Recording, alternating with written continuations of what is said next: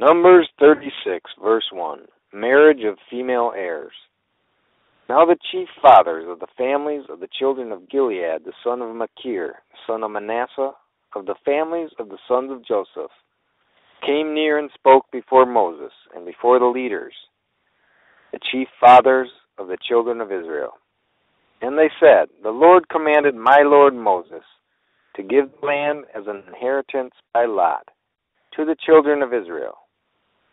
And my lord was commanded by the Lord to give the inheritance of our brother Zelophehad to his daughters.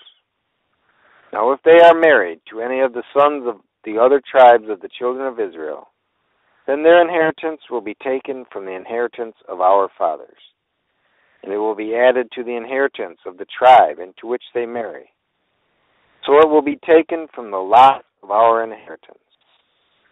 And when the Jubilee of the children of Israel comes, then their inheritance will be added to the inheritance of the tribe into which they marry. So their inheritance will be taken away from the inheritance of the tribe of our fathers. Then Moses commanded the children of Israel, according to the word of the Lord, saying, What the tribe of the sons of Joseph speaks is right.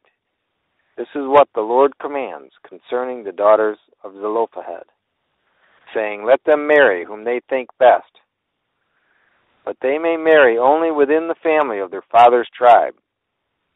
So the inheritance of the children of Israel shall not change hands from tribe to tribe. For every one of the children of Israel shall keep the inheritance of the tribe of his fathers. And every daughter who possesses an inheritance in any tribe of the children of Israel shall be the wife of one of the family of her father's tribe, so that the children of Israel each may possess the inheritance of his fathers. Thus no inheritance shall change hands from one tribe to another, but every tribe of the children of Israel shall keep its own inheritance.